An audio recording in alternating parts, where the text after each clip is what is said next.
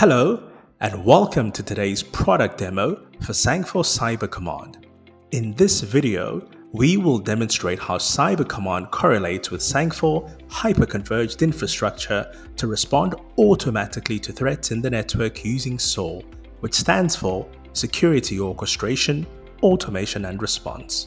First, let's take a look at the topology. As you can see, we usually mirror the traffic of the switch to Cyber Command sensor to collect and analyze threat information in the network. Next, let's take a look at the display section. If we want to integrate Cyber Command with Hyper-converged Infrastructure, we need to do some basic configuration first.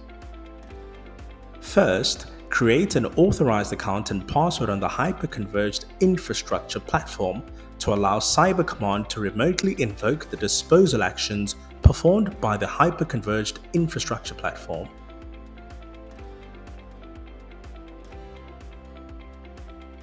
After configuring the Hyper-converged Infrastructure, the next step is to configure the Cyber Command. Add the Hyper-converged Infrastructure platform on Cyber Command, enter the username and password we created earlier on the Hyper-converged Infrastructure platform.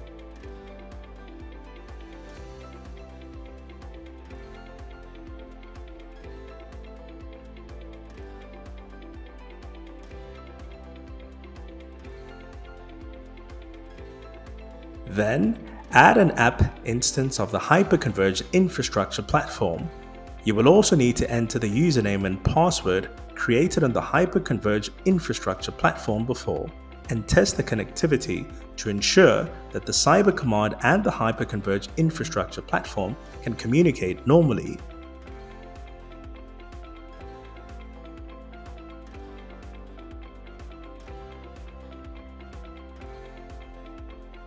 Next, we'll design a SOAR playbook for dealing with threat hosts. Here, we'll use the playbook configured in advance.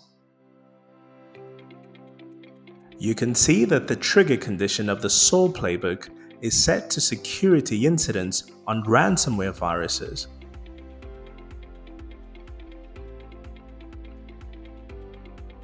First, configure the first node to obtain the resource information of the virtual machine.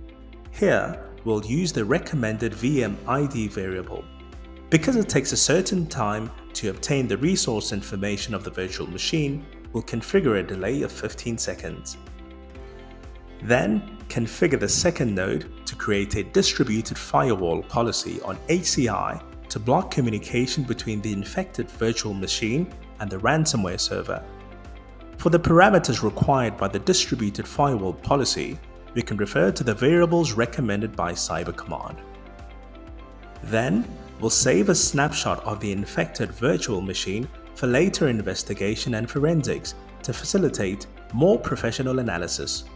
For the parameters required by the node, we'll use the variables recommended by Cyber Command. Considering that it takes a certain amount of time to save the snapshot, we have to set a certain delay.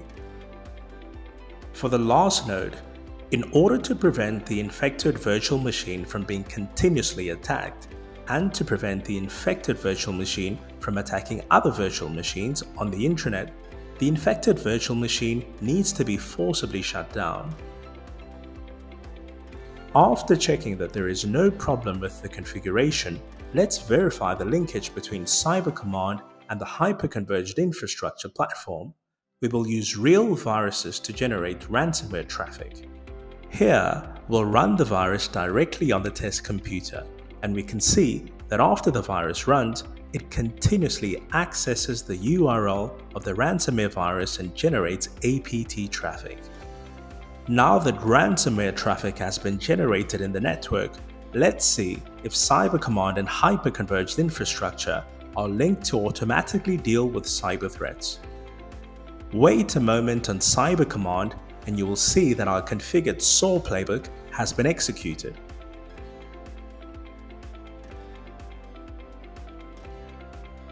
Looking at the details of the script execution, you can see that the 4 nodes of the playbook have been executed as expected. Finally, let's verify the effect of the linkage.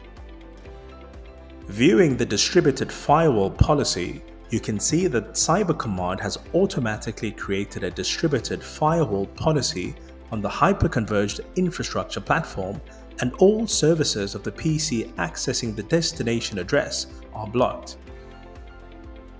View the snapshot of the virtual machine.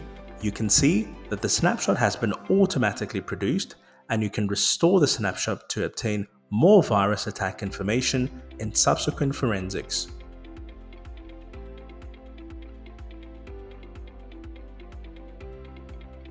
Looking at the console of the virtual machine, you can see that the virtual machine has been automatically shut down, which prevents the virtual machine from being further attacked or spreading to other devices on the intranet.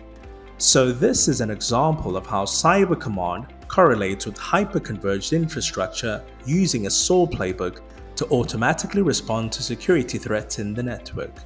We hope you enjoyed the video, and thank you for watching.